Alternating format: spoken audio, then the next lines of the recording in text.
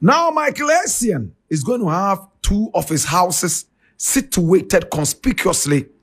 in 2 very, very opulent areas in Accra. Trasacco, phase 2, and delayghana. Essien ye broke. Na nisika ojewo wiase nyina no. Ahokyere aba ne so. Nti ne fie mienu o moko ton ba ko around $20 million. Ba ko around $30 million.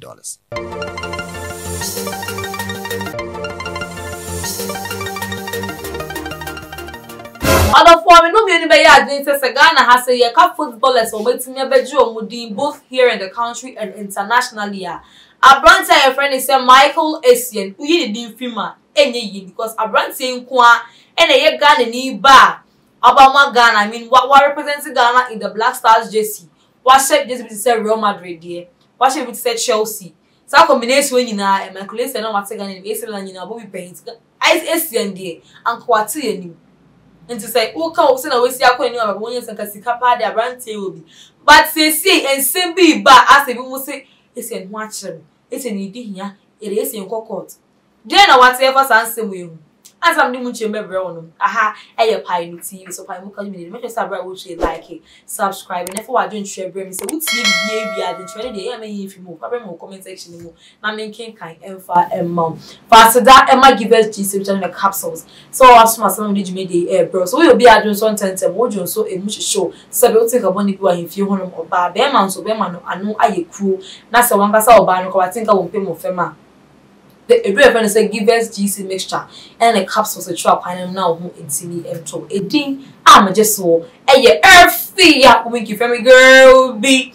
a slim. Now on social media say see party football about qua what you did and as I make us and who some about beer can said your pet wow won't see us your walk wow won't see us your walk no a brother friend is Michael Essien the Ghanaian international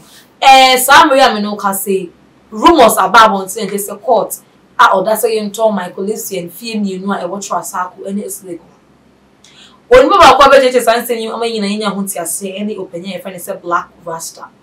Maybe I won't see the black rasta by come and it's when you go see black rasta and say you come back and yes sports Obama Sadek Adams and so and it's ye abide best so it's you go see a year black rasta by your to us. It's not a happy story. Followers of football know that this is not a sweet story. Now, Essien is going to have 2 of his houses situated conspicuously in 2 very, very opulent areas in Accra. Trasacco, phase 2, and delayghana. Anybody who lives in Ghana and knows about Ghana knows that these are places that are huge when it comes to opulence and prestige. Now, my brother, my sister, not in the far distant past, Essien was in the news for all the wrong things. His father had complained to the media that his son was not taking care of him, though he was rich. He also said he was so sick at the time. He was suffering from a foot, or was it a leg that had been amputated or was near amputation? And he even gave access, unfettered asset, my brother, my sister, access to newsmen to even videotape and take photos of his lavatory. Those who don't know what lavatory is, toilet. At the time, he was using KVIP, aka Hitum. And he felt that by putting that in the media, that would put pressure on his son to do the needful. Well, Essien heard it, and he came to the rescue of his father, who died only a couple of years later. But at least for way a black rasta and some what can ever Michael Essien say yes you know watch no na ye didn't fear me no akojilo na want to mean to ya eno and a Sadek Adams sports Obama chimaka say and yes Essien akodi loan say akojilo no baby o and yes na tie o tie ne say abra na obo ama no ne no satama no gine mu ano Essien no odna no ko tu fie bi say fie we mi pe o Then you will turn and say as I say Neni apaso because enyo na hwehwe no so bi o de ma na yere e na hwehwe so nti na ase neni apaso nya se bia o ni score bi so ese wo sika because me no be ataso the fact abra no bobo Chelsea no e dey okoto wala na nya dan keto dan gusu ye ne dia adan hodo one wo Spain na se for no on kan wie ye nti you can say Essien is broke no asachire anything Sadiq Obama abitiche say ni same a yekuti mre. The next local story Michael Essien, Ghana, former international midfielder, Chelsea, Lyon, Bastia, Real Madrid, AC Milan, Percy Bandung. Essien football big teams we are bebre. The story there is Michael Essien ni fie mienu court Essien CZ fie no na yemfa to auction. Ene baby abefa bia the title that so and I say emunchemu ni say Essien ye broke na ni sika ogye wo wiase nyina no ahokyere aba ne so nti ni fie mienu omokoton ba ko ya around $20 million ba ko ya around $30 million.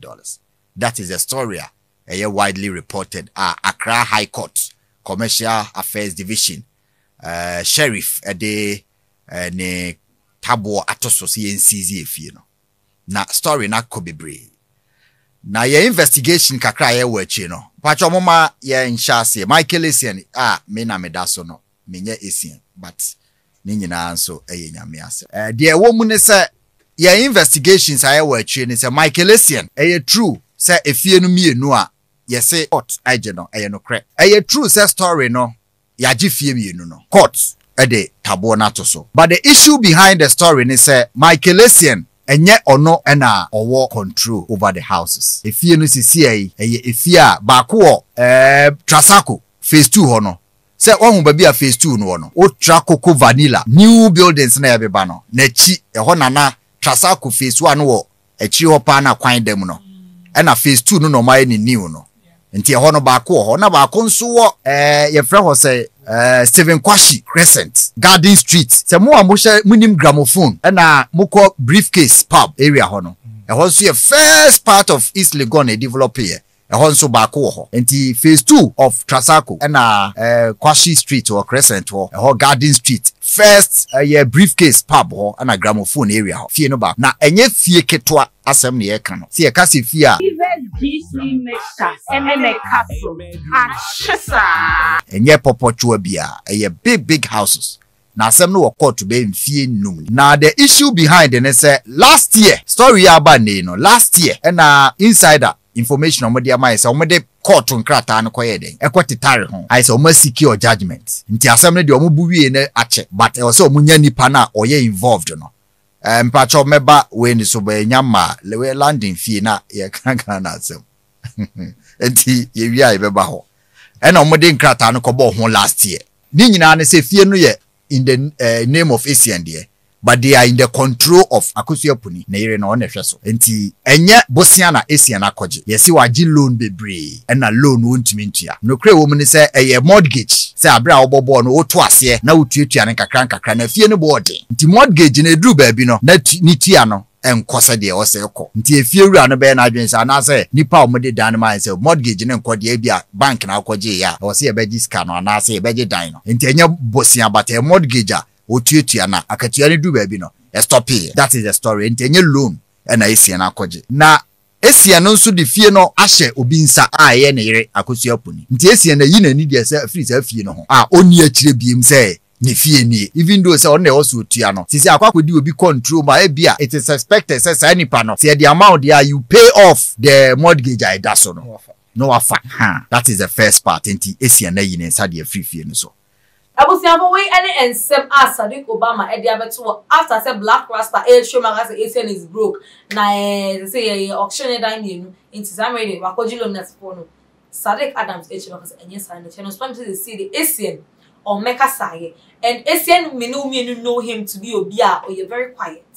on meditation in same mo as being one me ba obeke bi I mean the likes of Princess Shugos no masema babonti and na MaameGrace and for him or meka sebi na they are boring sema babonti and one meka sebi to see it's way about oh me kasa me ma on ya always say oh me kasa it is your train and do the same day I'm not sure say Essien be able to reply you because I mean in personal life say no ho akere no so what you loan and found it's in our person or be kasa and ya de be kasa I'm speaking in Essien's mind that you become your over catch am no na maka nti aha e pirate team so I'm calling me and I will make sure for you share me or comment section Ghana for you to kasa and now yesterday until no ye be come as no ne dua na ye ni ba na asem de ye be ka menim nya nso wo ka e fa nsem nyina ho fa so da no e ma give us GC mission capsule so we obi adun so tentem odun so emchicho oba oba no e dia outing ka boni bi wo ho no bema no anu ayeku anampo se wasenka wo mpem e wo fema give us GC make sure and the capsules and it was over in a shop and na wo to ne nom na fe bi siesie ho na gina wo na so se brane so we abofra na so we ni fenu dumienu oba afa afuru anampo se o ma abofra nu fru edre manu bi ansana eni amje so eye earthy ya we give me girl bi estem na meje wo so lo samwe party makra Even GC mixture, MaameGrace capsule, and